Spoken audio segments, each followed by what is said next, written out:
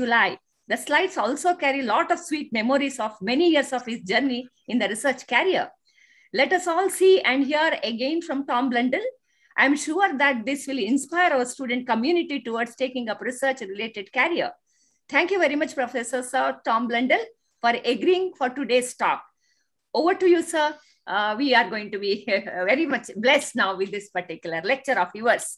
Thank you, sir. Thank you so much. I welcome everyone to this particular program. Well, thank you very much. Can you hear me clearly? Yes, sir. First, I must apologize for the problems that we had last week, and it's extremely kind of you to invite me back to give this talk, which is, of course, celebrating the centenary of insulin's discovery. It's going to be a story in which I played a part in only half of the century, but still 5 decades. And I'm going to discuss the major steps in this story, which of course started with, just a minute, started with insulin and insulin being discovered as crystals in the islets of Langerhans in the pancreas. It was surprising that there were crystals, very tiny crystals in the granules. And of course, that meant that it was fairly easy then to produce crystals of a larger size for treatment of patients when it was realized that it could be used in diabetes. So this was now over 20 years, over 100 years ago that this was discovered, but things moved also in 1921, exactly 100 years ago. But it was quite a time later, in fact, in 1934, that Dorothy Hodgkin, having been working with the famous J.D. Bernal, who influenced all our lives, got interested in X-ray diffraction. She joined J.D. Bernal in 1932. I'll tell you a little bit more about this in a moment. And then in 1934, moved back to Oxford. So the original diffraction was taken in Cambridge, where I am now. She went back to Oxford, which is the place she still was when I joined her later. Again, I'll tell you about that. And she wondered what she could do now that diffraction of crystals had been demonstrated and written up in Nature. And she realized that there were these insulin crystals already available from Beecham's, which were used to treat diabetics. And so she tried, put them in an X-ray beam and got the kind of pattern that I'm showing you here. But that was 1934, and that was Dorothy Hodgkin in 1934. She continued to do a lot of work on insulin, but it proved to be very challenging. And she worked on other molecules. And in 1964, she was given the Nobel Prize, but not for insulin. So 30 years after she started, nobody had been able to solve the structure of insulin. So I'll tell you how I was lucky to be there. I was there the day she got the Nobel Prize in 1964, but it took us another 5 years, part of which I spent doing work on learning crystallography, but then participating in the structure of insulin. And I'll tell you about that. Once we had the structure of insulin, and I wrote a book on protein crystallography, the HIV protease became a target because HIV/AIDS became a major challenge for everybody in the world. And I was able to participate in that in the 1980s and work on designing new AIDS antivirals. And I realized that it could be used, structural biology, for many different purposes to understand key targets in drug discovery. And that's, of course, been the case with the SARS-CoV-2 proteome, which we've published an analysis of a year ago, and many of us have been working on since the pandemic arose. I'll say a little bit about that, but I also want to talk about the revolutionary changes that have occurred in the way that we can look at proteins. And so I'll talk about cryo-EM. And that has been a major revolution in my life. This is a huge multi-protein system, DNA, PK, that I'll tell you about, that I couldn't possibly have done with X-rays because we never could get crystals of such a complex, flexible system.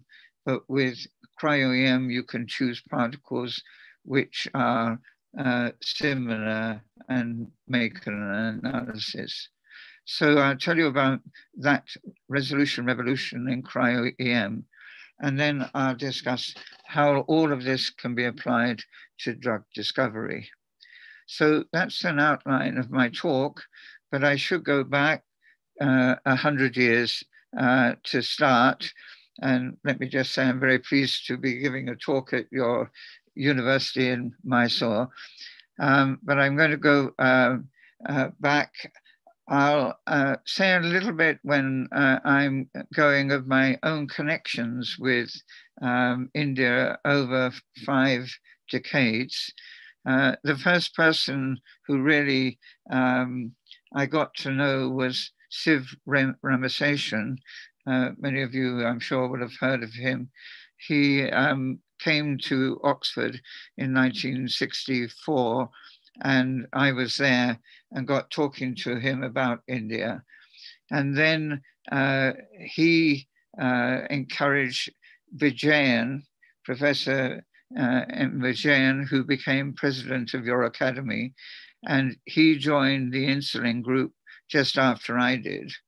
And then, of course, many others came later, Saudamini and Srinivasan and others from Bangalore in particular. But I've had a long history of collaboration over 5 decades with India and visited many times, even visited Mysore, of course. So let me go back 100 years, because it's about 100 years. And of course, the major initiative in understanding insulin and its relationship to diabetes came from Banting and Best, who were in Toronto, and they began to understand that insulin came from the pancreas, from the beta cell, and later work allowed them to see the islets of Langerhans where you could see insulin. And of course, that's where insulin is stored in a crystalline, microcrystalline form. And the advantage of having insulin in microcrystalline form is, first, it's stable in the granules, and secondly, when it's released into the circulation, it dissolves slowly, and therefore the insulin is available over quite a long period.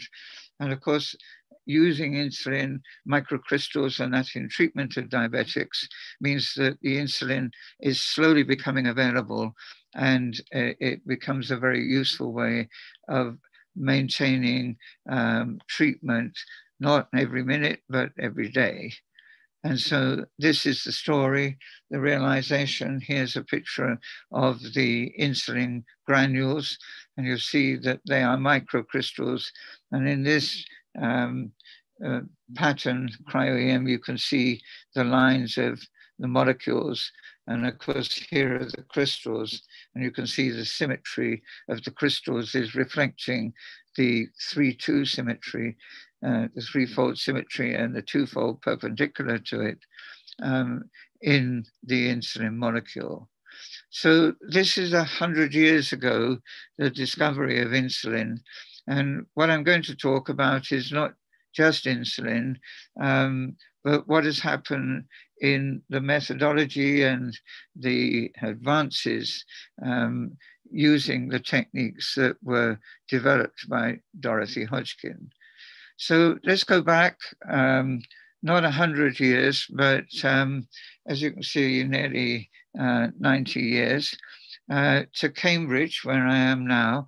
And Dorothy Hodgkin left Oxford just briefly to go to work with the great J.D. Bernal. And you see him here on the right with Dorothy Hodgkin. And he was a great thinker and wrote about science in a broader context, and of course had very left-wing politics. And Dorothy was very impressed. And when Dorothy joined J.D. Bernal's laboratory, they got crystals from actually Sweden of pepsin, and they brought them back to Cambridge, and they put the crystals in an X-ray beam, and they got no diffraction. And they wondered what had happened. And then they thought about it, and they realized that they had to keep the crystals of pepsin wet, because crystals of pepsin were in a biological environment, in a sense, in that they had an aqueous surrounding. And so what happened is that Bernal and Dorothy Hodgkin kept the crystals of pepsin wet, and they did that by putting them in a capillary and sealing it off, but with a little reservoir of solvent. And they got a diffraction pattern, as you can see on the bottom, and the first diffraction pattern of a protein. And then they wrote this wonderful letter to Nature, to the editor of Nature, saying, now that a crystalline protein has been made to give X-ray photographs, it's clear that we have a means of checking them, and by examining the structure of all crystalline proteins, arriving at more detailed conclusions about protein structure than previous physical or chemical methods have been able to give. So this was Dorothy Hodgkin and J.D. Bernal in 1934. I think what they didn't realize was that it was going to take another 20 years until a protein structure could be solved. And in the meantime, of course, Dorothy Hodgkin worked on many other subjects. But Dorothy looked for crystals after the pepsin experiment and realized that the insulin crystals in 1934 would be a good target. And she got diffraction patterns, which were published in 1934, I think. And of course, she realized that they were reflecting the crystalline insulin in the pancreas. So 1934, everything looked straightforward, but it took another 30 years. And the insulin structure came in around 1964. And what I'm showing here is 1964, Dorothy Hodgkin was given the Nobel Prize. In 1964, almost on the same day, so I had nothing to do with it, Dorothy Hodgkin was on television. She was in Africa because her husband was an Africanologist, and she was given the Nobel Prize for many other structures of biological molecules. But the insulin group, which included Guy Dodson, Eleanor Dodson, Margaret Adams, and had a big impact from Siv Ramakrishnan, still hadn't solved the structure. So I joined in 1970 64, the lab, but 67 started working on insulin. Vijayan came all the way from India in 1968, and Ted Baker and others joined the group. And we started in 1964, again, working on the project, which had not been solved for 30 years. But it was an amazing time. And there you see a picture with Vijayan and myself. I'm hidden behind Vijayan, talking with Thomas Hodgkin about politics, which we were both heavily involved in and enjoying. We were both very left-wing. Vijayan, of course, was involved in politics before he came influenced by his father and others. And we had lots of discussions with Thomas Hodgkin sitting on the floor, and there is Dorothy Hodgkin standing up there talking to one of David Phillips's colleagues, Tony North. So I joined in 1964 and joined all these wonderful people. I decided I would do my PhD in a slightly different area to learn the techniques and to learn how to write software in the area. And that's what I did. So I joined eventually the project in 1967 full time, although I was in the same lab. And in 1969, we made the breakthrough. Of course, it depended on a lot of work when I had not been there, but I did contribute to the final stages of defining this beautiful zinc insulin hexamer. And coming from a family that had no scientific roots, but were artists and musicians, the first thing that struck me was how beautiful science could be. So I compared the insulin hexamer with the Chartres Cathedral window. So insulin has 6 subunits, but there are 12 apostles in Christianity, which incidentally I don't follow, but you can see the threefold symmetry in the window that I was familiar with and in the hexamer were common. So I realized that science was beautiful. I also realized, of course, that it was useful. And having got the structure of insulin, we could now think about whether we could make it more effective than the insulin that is natural, longer lasting, for example.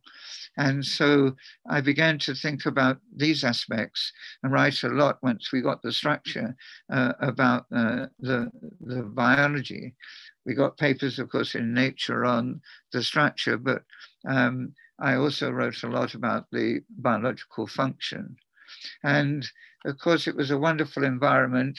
You see myself sitting here with long hair and young at that time.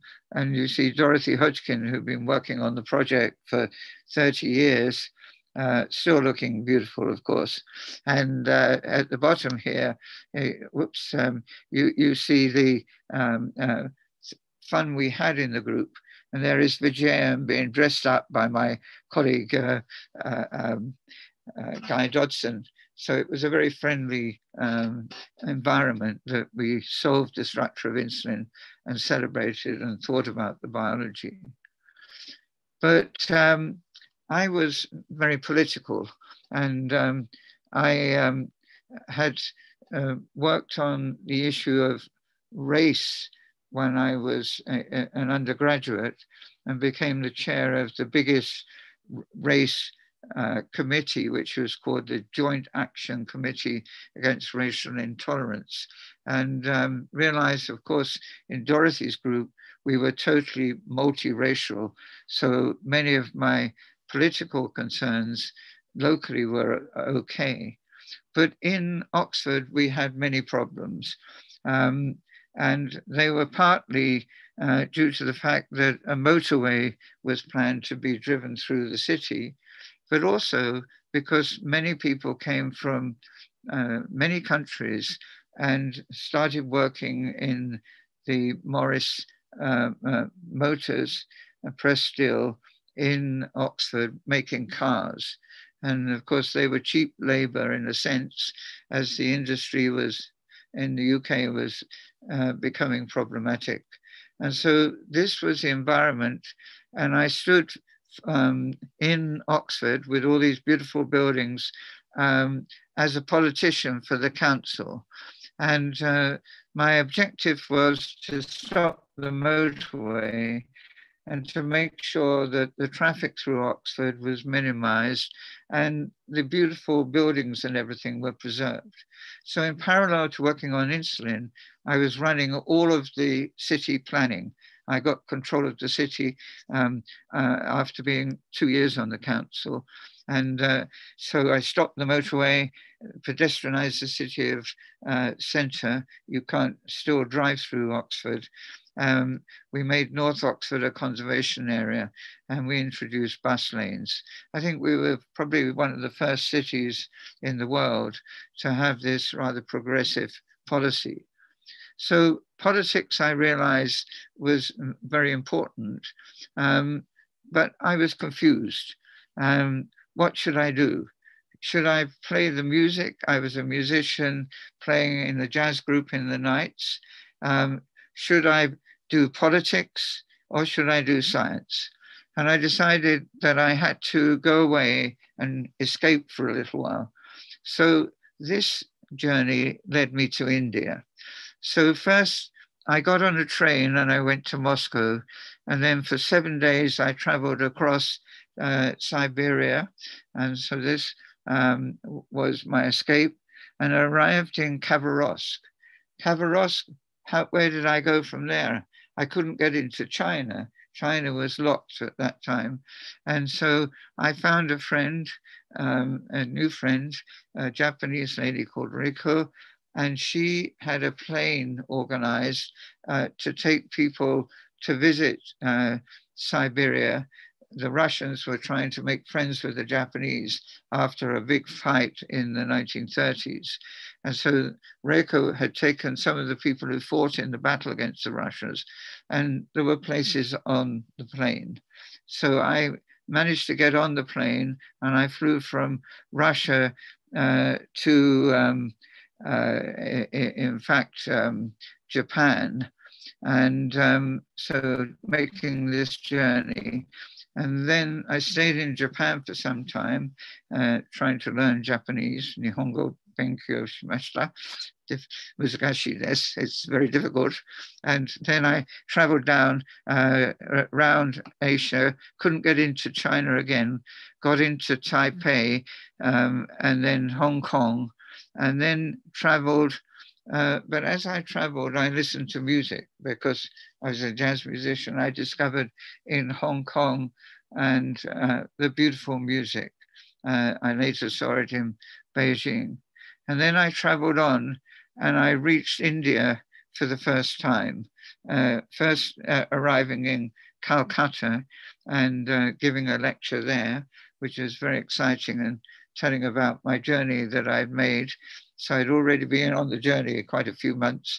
And then from Calcutta, I went down, ended in Bangalore. This time, the first time, 1972, I hadn't managed to go to Mysore. That came in future visits. But I fell in love with India. And of course, I was lucky because Dorothy Hodgkin had many friends, including Siv Ramasesan and others who'd been students in her lab who were back in India. So I met up with Vijayan and Kalyani and Siv Ramasesan and met many other Indians in Bangalore, where I stayed for some time. So that was my first visit to Bangalore. And at that time, I became interested not only in the science, but I started to learn the Veena. So I was in Bangalore for a little while, and I managed to get a Veena and started taking lessons in the Veena. And I carried the Veena all the way back to England. I don't know how I managed to get it on the plane now. And then I found a friend, Krishna Raghavendra, who gave me lessons. And so I was not only a jazz musician, but I was attempting to play Carnatic music on the veena. It's beautiful. And I find many of my friends who go to India don't realize how beautiful Carnatic music is in the South. And so I often try to introduce them to it. So it's very beautiful. But I had to go back to Oxford. And when I went to Oxford, I wondered what I should do. And Dorothy Hodgkin suggested I went to Sussex. I said, well, what am I going to do, Dorothy? And she said, I'll get you a job. And so almost the next day, I got a phone call from Sussex University, from this man, John Maynard Smith. And I went to Sussex University for 3 years. I gave up politics. I didn't play music every night, and I concentrated. And in 3 years, I got 3 papers in Nature. I solved the structure of glucagon. That was published in Nature.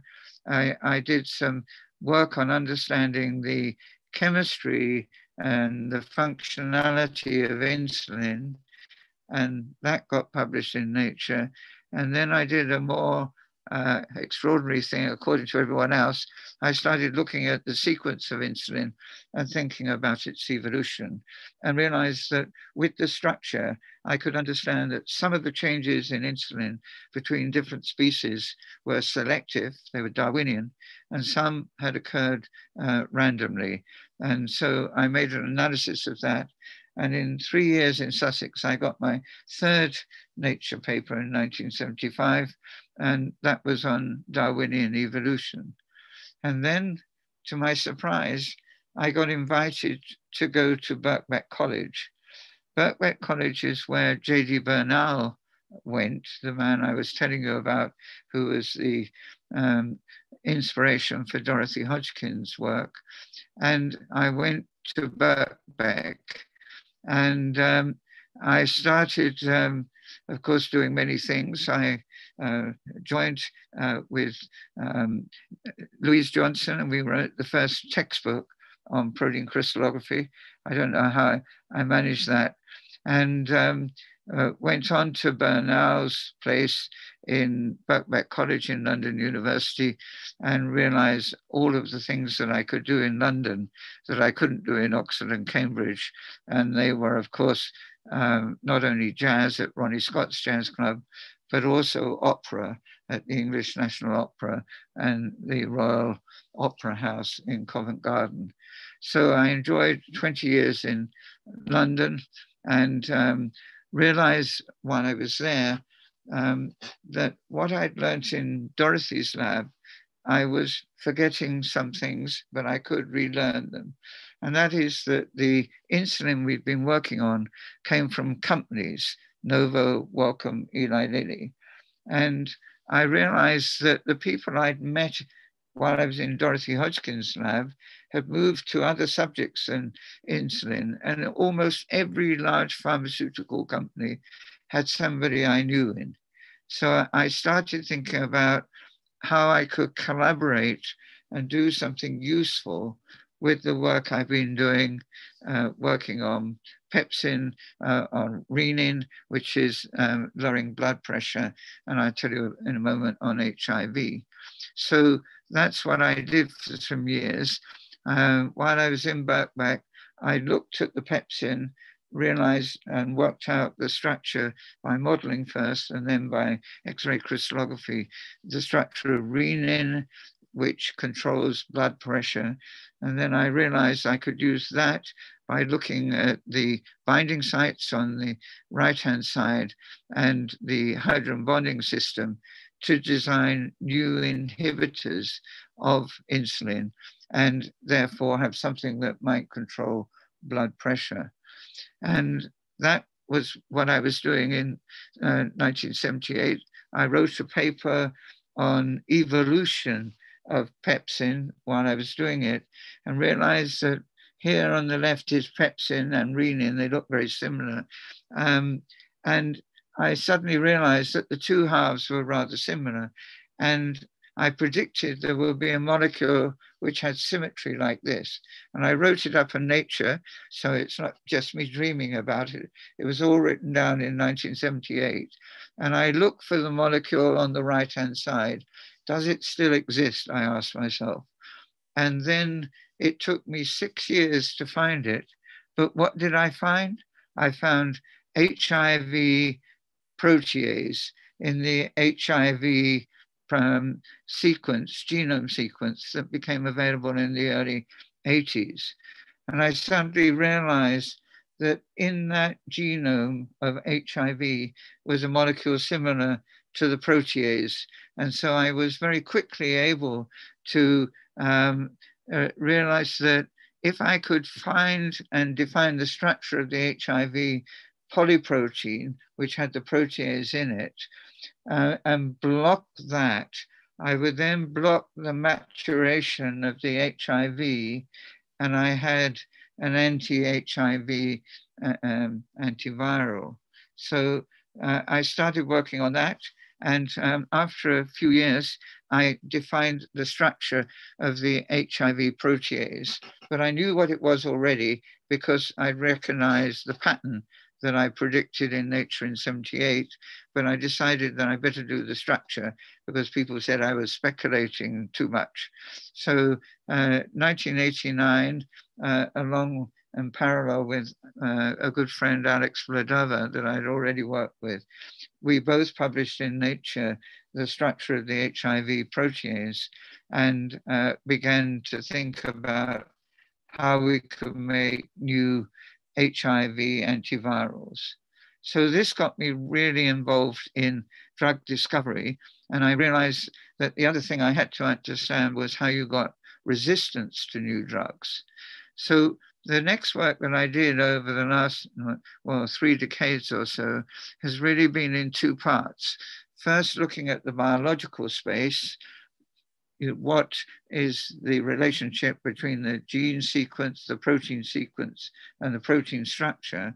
And then secondly, understanding the chemical space, the place where the natural substrate would bind or where I could put drugs or design drugs for. And so I began to plan my work with 2 halves. First, basic science, defining the biological space, and then the applied side of understanding how to get new molecules that bound. So what did I do in the biological space? Well, I'll just give you an example of how that's developed. I got very involved, of course, with targets in cancer, and this is DNA repair. And cancer cells actually really have these DNA molecules that they exploit. But you can see in DNA repair, you could, if you blocked the DNA repair, you could block and kill the cancer cell. Of course, it would also affect other cells, but you could perhaps target the tumor. So the cancer DNA repair that I was interested in was in what's called non-homologous end joining, where you have the broken ends of double-strand DNA. You actually put them together with a molecule called Artemis linking, and then you bring them together. In this process, you cleave the ends and tidy them up, and then you make a join. So non-homologous end joining is really a fix-it.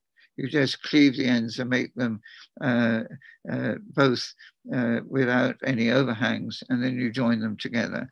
And that's in all of your bodies a major quick repair. So I started to work on that, and I realized there were lots of molecules in it, and I would need lots of techniques. So I use small angle X-ray scattering. I use computer analysis of the genes. I then use X-rays. And in 2010, got the structure of this huge protein molecule called DNA-PK, which has 4,000 amino acids. Eventually, in 2017, I got that to 4.3 angstrom resolution, but still not high resolution. And it took the other revolution of cryo-EM to get a high resolution structure, which we published in 2017. And we use other techniques like nanospray mass spec. So this was the structure we were involved in. And this was the resolution revolution in cryo-EM. And the most exciting thing that's happened in structural biology over the last few years is the resolution revolution using the cryo-EM. So this is how, after working for nearly 20 years on the X-ray structure, we could produce a structure of this very complex molecule at 2.8 angstrom resolution very quickly. And this we published in 2020, and then we went on to look at complexes and highly complicated domain interactions that occur in this multi-protein system. And this is the cryo-EM of a complex. And you can see three of my very bright people here: Amanda Chaplin, Steve Hardwick, and Tonia Kefala. You can see that's the structure we define by cryo-EM of this very critical complex. I would have never got this crystallized, but it has a lot of components, as you can see, and we could envisage the whole thing in a very beautiful way. So this is just still being published in Molecular Cell, but we publish another structure in Nature Structural Biology. So that's the experimental side of exploring biological space. But the real problem is, how do you get structures for all the gene products? And so in my lab, we spent a lot of time, some of you may have used our software, developing software over the years. And Modeler is the software that has been most used. Actually, it's got 13,000 citations now, not 12,000. And that was written by Andre Shelley and myself, me with the ideas and Andre with better ideas and developing the software. And then we wrote another piece of software called Fugue. So what it meant is that we could go through the genome, find homologs with known structures, and then build them automatically. And I think this was the first very quick and effective method by satisfaction of spatial restraints. We'd already written other types of software, but this one was the most effective. And so what we've done is to go through different genomes like tuberculosis, and we can build around 70%, 80% of the sequence proteins in 3 dimensions. And we've done that for Mycobacterium tuberculosis. I realized that 2 of my ex-colleagues, Srinivasan and Sadamini in Bangalore, were doing the same thing. They've been working in my lab, so we were good friends. So we decided we would publish this work together. You see the reference down there with Sadamini and Srinivasan's pictures and names in red. So we continue to collaborate with our Indian colleagues, and we developed other databases. This one was Mabellini for M. abscessus. This is a related mycobacterium which infects cystic fibrosis patients. And we did the same thing for this. So, and then the most recent thing that we've done is with leprosy. Leprosy is 90% similar to tuberculosis genome. And of course, as you know, it's a disease that is quite prevalent in India, in parts of Africa, and in Brazil, in South America. And 200,000 people a year are getting this disease fatally. And we decided to do genome analysis.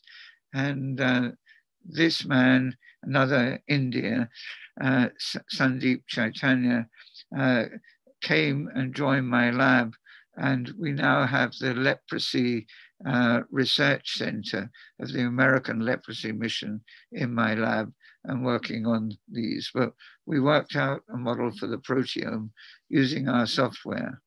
And of course, we worked out a SARS-CoV-2 model for the proteome. I'm not going to go through all of that, but we can use it for drug discovery and understanding mutations. And of course, the most recent thing that's happened in our SARS-CoV-2 work is that after working on trying to get the X-ray structure of the NSP15 protein, we suddenly got the cryo-EM structure at 2.4 angstrom resolution. And you see there's another Indian there, Shireen Thomas. She's from Kerala. She and Shikan Yang from China solved the cryo-EM structure at very high resolution. So Indians continue to make contributions, but we have not only experimental work, but alongside cryo-EM, the other revolution has been in artificial intelligence. And so we've written a lot of software. I haven't time to go through that, but Aryan Jamas is one of the people who are probably one of the brightest who's been developing deep learning methods for understanding protein-protein interactions, protein ligand, and many other interactions. So we're doing machine learning, we're doing cryo-EM. These are the two major things. And we've also done a lot of analysis with on cancer and the cancer gene census, just publishing now the structures of the 800 gene products that really cause cancer. They're very complicated, multi-protein, multi-domain, and it's taken us quite a time to get this paper sorted, but it's now available. So that was defining biological space. What do we do with chemical space? Well, what we do is a method which we thought about in my lab.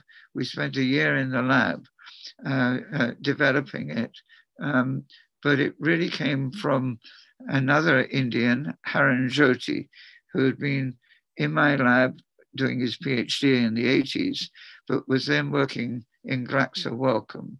And he had the idea of fragment-based discovery.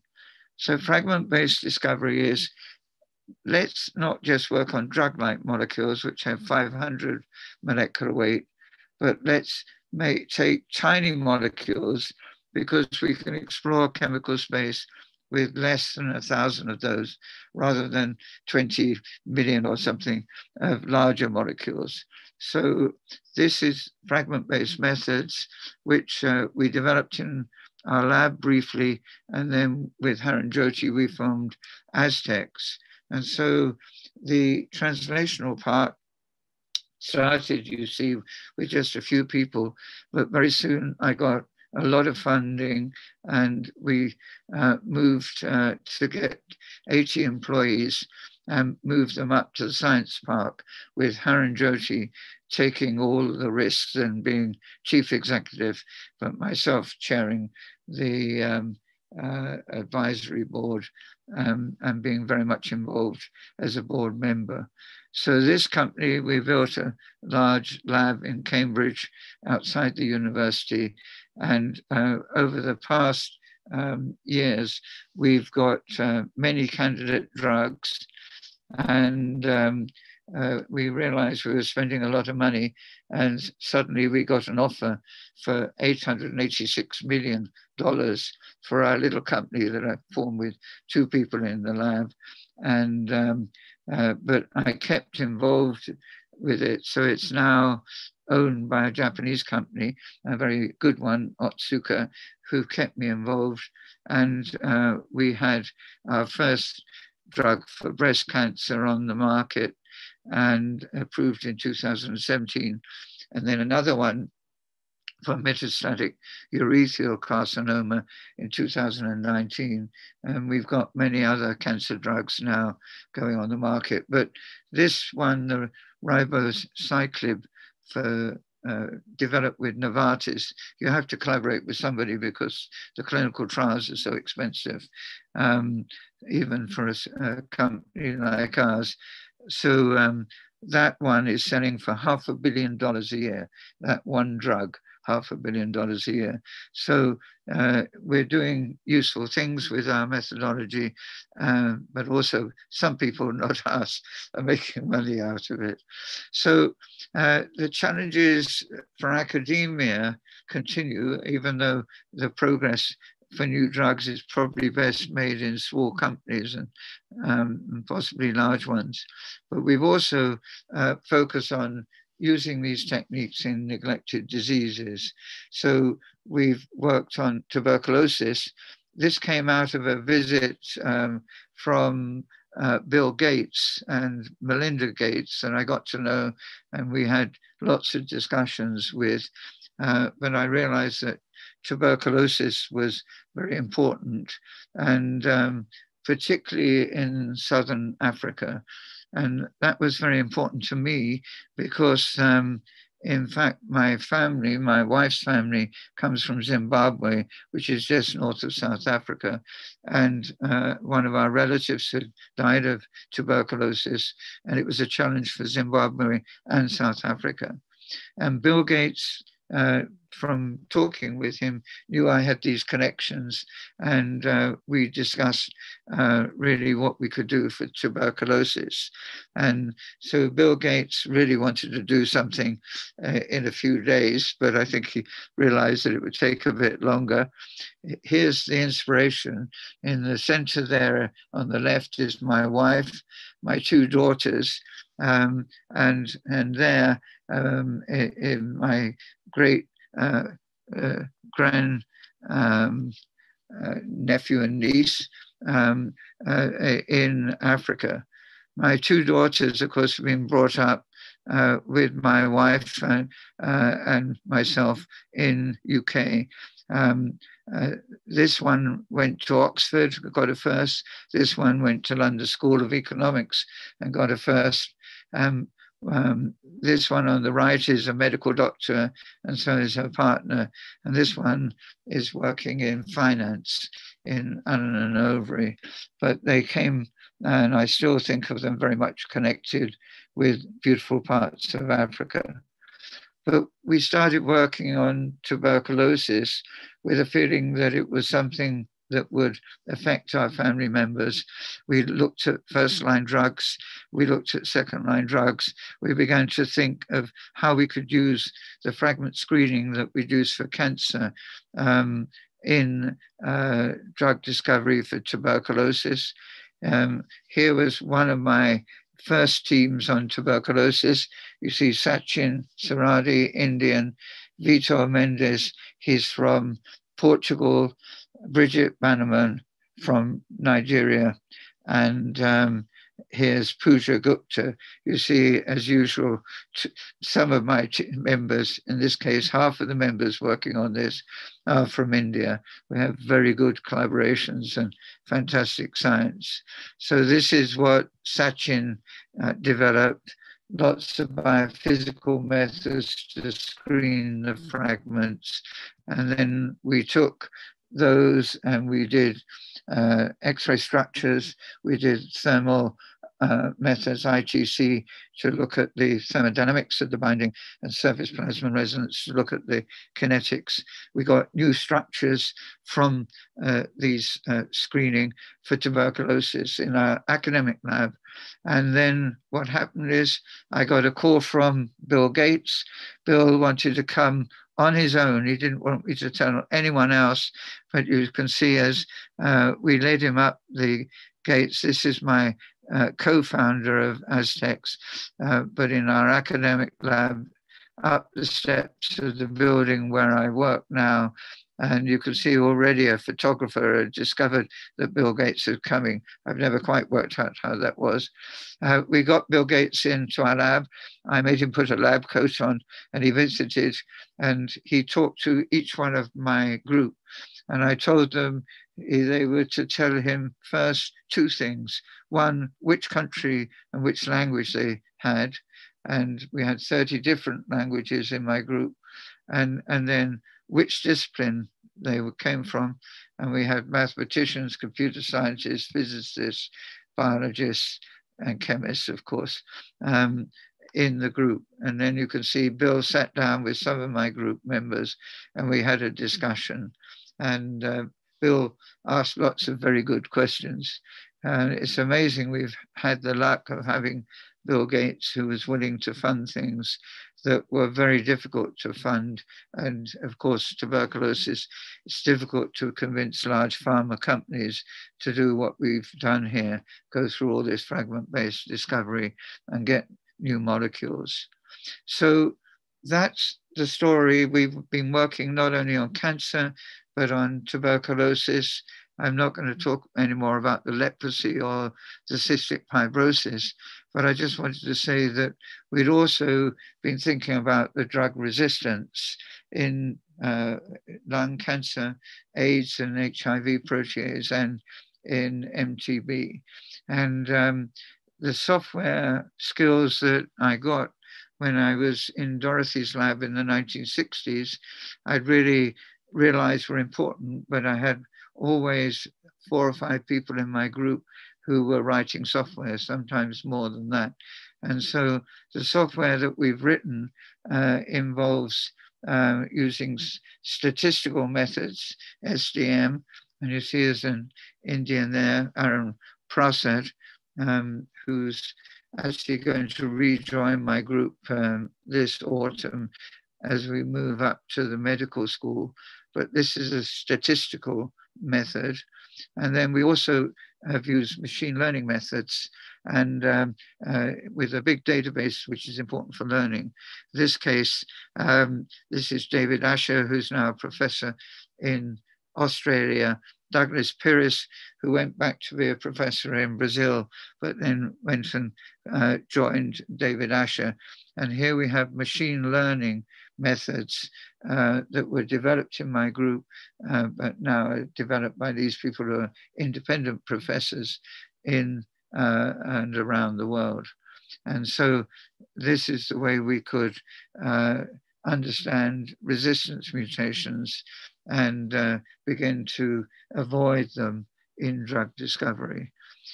This is a case of recent work where we're doing that sort of thing with cryo-EM. But just to finish, I, of course, left with the question of how do we make design drugs against these mutations, and especially for diseases of developing countries. We can repurpose drugs, we can fragment them and regrow them, and we can have various kinds of other ideas of interfacial stabilizers. But there is a big challenge for all of this. For cancer, I can form a company and get $1 billion. For HIV, it was also possible to get support. But in tuberculosis and things which affect the West less, it's much more difficult. And so much more needs to be done in our lab, in your labs, and so on. So that's my story. I have to thank members of my team. This is the cryo-EM team and students involved in working. And this is my present team. And you can see there my wife from Africa, who is now retired but made major contributions. But you can see that my team still has Indians, Sandeep and Shireen and Arif and others in there. Pooja, she's just left. Asma has also just finished her PhD. So we have a lot of people internationally. It's gender balance, it's international. And I think that the best way to do science is to be gender balanced be multidisciplinary and to be international. So I'm sorry I've gone on so long, but that's my story. And I hope you can see that it's been for me a very enjoyable story of travel from learning about insulin, which was discovered 100 years ago, but joining 50 years ago Dorothy Hodgkin's laboratory generally, and then using her advice and experience and other ideas in both experimental and computational work to eventually make drug candidates. So I will stop speaking now and hope that I haven't confused you with the diversity, but just to say, as you can see, that I have depended on Indians, and here you can see Siv Ramaseshan, Vijayan, Alumini, and Srinivasan, and others, all from Indian backgrounds. So thank you very much to all of you Indians who've helped my science, and I hope you've enjoyed my story. Thank you very much. It was a very scintillating lecture. So now I request Sachin to take over related to the question answer section. So I request all students to just come out with the questions if you have any to Professor Tom Blundell. He'll be very happy to answer your questions. And over to Sachin. Thank you very much, ma'am. Answer some simple ones. Yeah. So if anybody has any questions, they can raise their hands so I can unmute them, or they can even drop that in the chat box. Yes, actually your voice is very trembling and there's something wrong with the machine, but so people speak slowly. Yeah.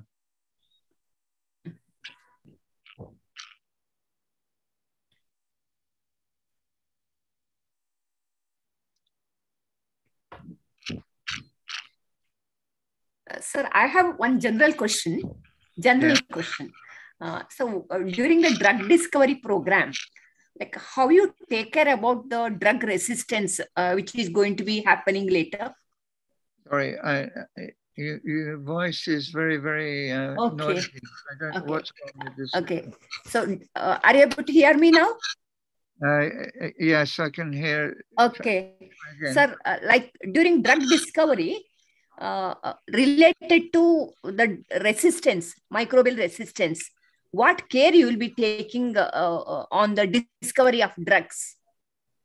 Sorry, I really just can't hear. Your voice is very I'll type. Can somebody else repeat the question? Sachin, can you do that? Yeah. She is asking how the resistance is addressed during drug discovery, the microbial resistance, how that is addressed during drug discovery. How is drug discovery addressed? How is the resistance addressed? Oh, the resistance addressed. Yeah. Yeah. Sorry, your voice is very shaky. It's a system. Yes. So what I do is I look to see which areas in the protein structure are absolutely conserved and critical to the function. So, of course, the resistance can only occur if the organism can survive. So if I make my drug target an area which is absolutely critical, then I can begin to think of creating something that will be difficult for the bug to become resistant and still live. So that's my philosophy. So I try to understand the importance of various residues and target ones where resistance mutations will not occur. That's my general philosophy. Very difficult. Okay. Thank you.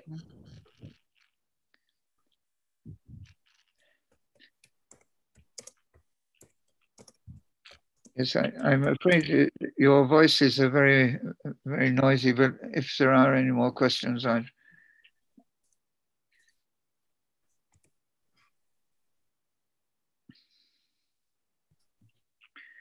Okay.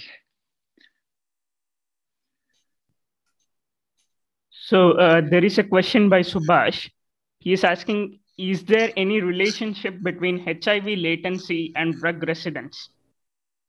Between HIV latency and drug resistance. Latency? Yeah. I'm afraid not that I know of. I'm sorry, I can't. Actually, as you can see, my work on HIV was really done in the 1980s. And so I'm less up to date with that area of resistance, although I did make a big analysis of the mutations. I haven't really been looking at it recently. So there may be some evidence now, but I think it's very easy to look at the structure, look at mutations, and look at the other features and see how they correlate.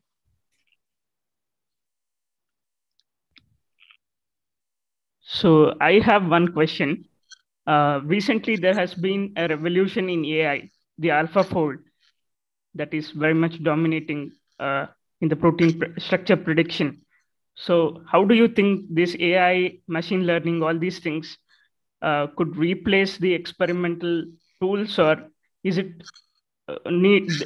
necessary for the balance between the experimental and the computational things we are doing? So it's clear that machine learning AI methods are very powerful, and certainly the AlphaFold work on the whole of the human proteome and many other proteomes is impressive. I think what I don't know is how accurate they are. So my group is certainly going to have a look at some of the structures produced by these methods, because I've been using a lot of AI machine learning myself. So I want it to succeed.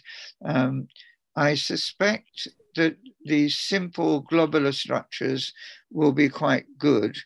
But from my own experience of using machine learning, when you have multi-domain systems and ones that are both membrane and outside the membrane or inside the cell, then the relationships of the different components, domains and multi-component systems are not well predicted yet.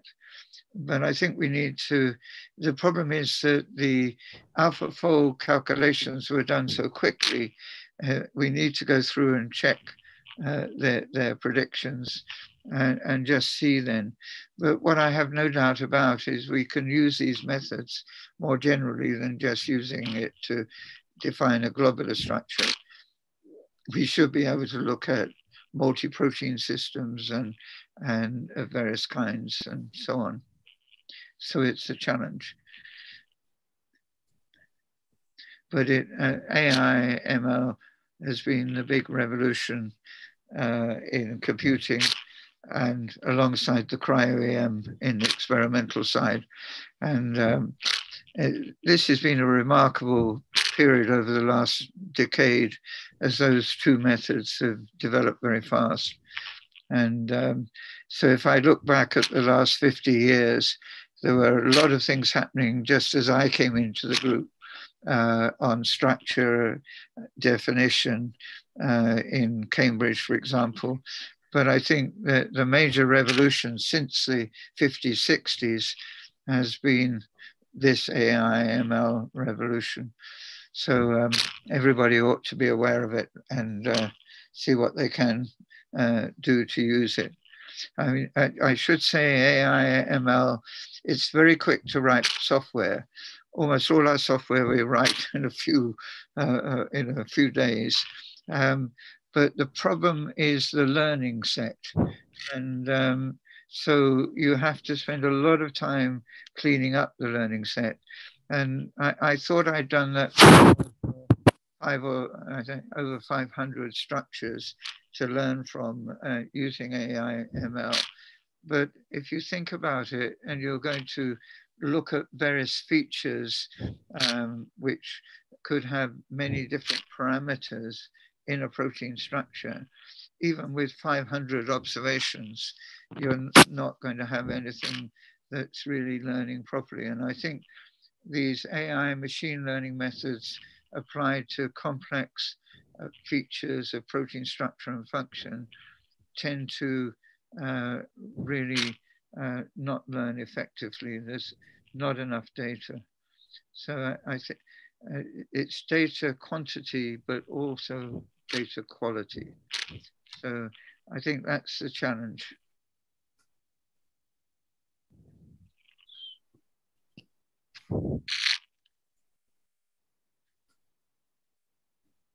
Yes. Well, anyway, my talk, you could hear it this time, I hope. Yes, sir. A week ago. So there is one last more chance. If you have any questions, you can unmute or drop it in the chat box, or else we'll proceed with.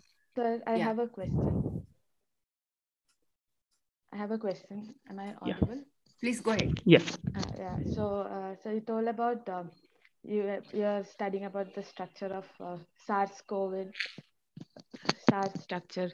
So can you tell a little bit more about it? How studying the structure will help us with the pandemic which is going on now? I can hear part of your question, but as usual, all your voices okay. are very noisy. Can somebody try and Yeah.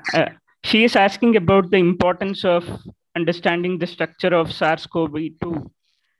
Oh, yes. How that helps in overcoming this pandemic.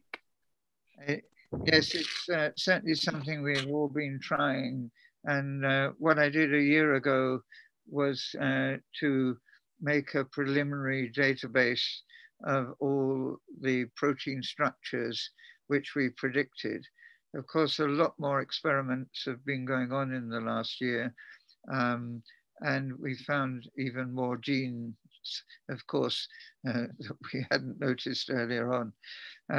So I think we have a lot of data that we're using in drug discovery to target.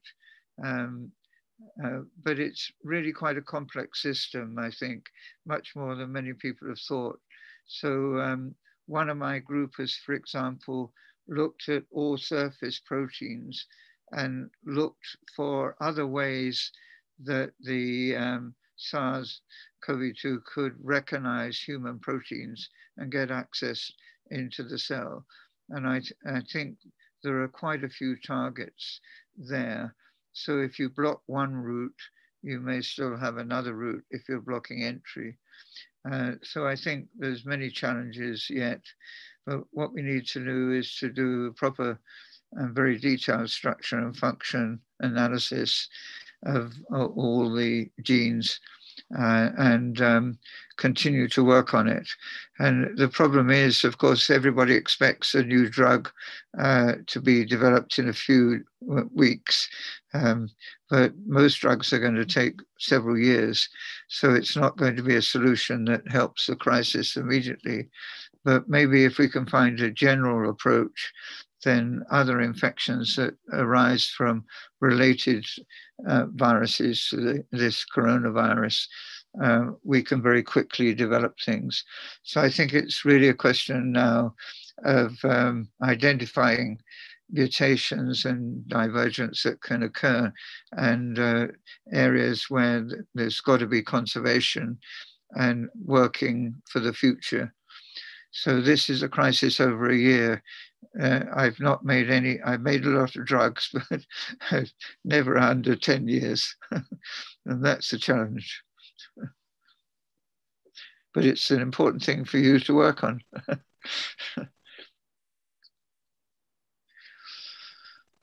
Yes. Anyway, everything's okay in Mysore? Okay. Yeah, it's okay. There are few cases still going on about COVID. Yes. Yeah. How is there, sir? How is there the situation?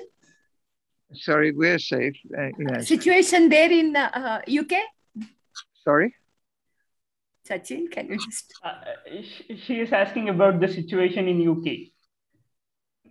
I can't. So much COVID. noise. Why? How is the COVID situation there in your place? Yes. She's asking. Yeah. We've had a couple of cases in the university, the parts that I'm in, my college and the department, but nothing really terribly serious. Obviously, I'm in the older age group, and so I've been I've been to my lab quite a lot, but I try to keep it spaced out, and I've been doing most of my work from home, and this is one of the problems of this pandemic. I can talk to all my research team almost any time in the week, and they're in their homes quite a lot of the time, and I'm quite often at home. I hope this is not going to discourage people going to the lab, but at the moment we have a 1 in 4 occupancy in my lab, and so all people in computational work are not allowed into the lab. They have to do it from the back, from home. And those in experimental work have a 1 in 4 chance of going in the lab. So we have the week divided into 2 and the lab divided into 2. So we have 4 sections really, and very strict distancing rules. So we've been very careful. I guess you have as well. Yeah. Thank you. So let's hope that everybody gets better. I'm looking forward to coming to India. I should be in India now. Okay. I tried to go to India at the end of November, but all my friends in the academy and elsewhere emailed me immediately and said, Tom, don't come in November. So my next visit to India is going to be at the moment in March next year. So I hope everything's sorted and on both our sides and we can travel. But anyway, I very much enjoy being in India. Yes. Can any of you play Carnatic music? Yeah, we have some students. You have colleagues, yeah. Yeah. Students are there. Good. Yes. Okay, well, is that it? Sanjana, carry on. Sanjana. I will just thank everybody. Okay. So shall I leave, or do you have anything else for me? But thank you very much for inviting me to give this. Yeah, I'm sorry about the problems we had last week. Yeah. Thank you, sir. So respected dignitaries and students, it gives me immense pleasure to extend heartfelt thanks on behalf of the Department of Molecular Biology and Science Forum, your Rajas College, Mysore, and myself during this occasion. First and foremost, I thank our special guest, Professor Sir Tom Blundell, Director of Research, Emeritus Sir William Dunn, Professor of Biochemistry, Department of Biochemistry, University of Cambridge, United Kingdom, for delivering a special talk on the topic, the Centenary of Insulin Discovery, celebrating revolutionary developments in protein sequence, structure, and drug discovery. I extend my sincere gratitude to our Honorable Vice Chancellor, Professor G. Hemant Kumar, for his continuous support. I also extend our gratitude to our beloved Principal, Professor Yashoda, your Rajas College, Mysuru, for her support for arranging this webinar. I also thank all the faculties, research scholars, students for their presence, and also Professor Devaraja Gowda, Administrative Officer and Controller of Examination, for their support. I thank our University of Mysore, the technical staff, for providing all the necessary facilities for this program and also arranging live streaming of the program, which has happened simultaneously during this event. And I must thank the organizing team, the volunteers, participants for their active participation. And I also take this opportunity to remind ourselves of the COVID appropriate behavior and help us overcome the pandemic at the earliest possible time. Please get vaccinated if you have not. Maintain social distance and wear a face mask, and only leave home when necessary. So thank you once again. I thank all of you for joining us today and for your time. Thank you. Okay. Thank you. Thank you. Thank you. Thank you. Thank you. Yeah. Thank you very much for everything, and see you all. Thank you. Thank you, sir. Thank you. We hope to see you. See you. See you, sir. See you.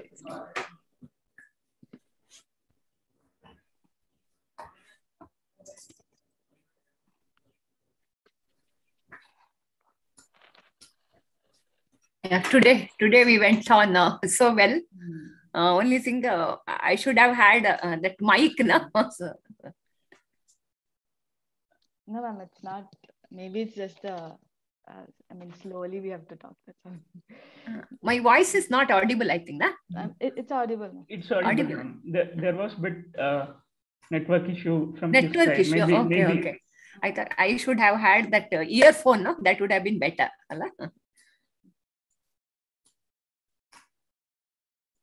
If Milan is there, I think we need to stop the recording and the live stream. It's still going on. Yeah. Oh, okay. Call madam. I think he is here, ma'am. Okay. Okay, ma'am. Aste alva ma'am. Aste. Aye. So stop ಮಾಡ್ಬಿಡಿ live streaming ಮತ್ತೆ recording. Okay.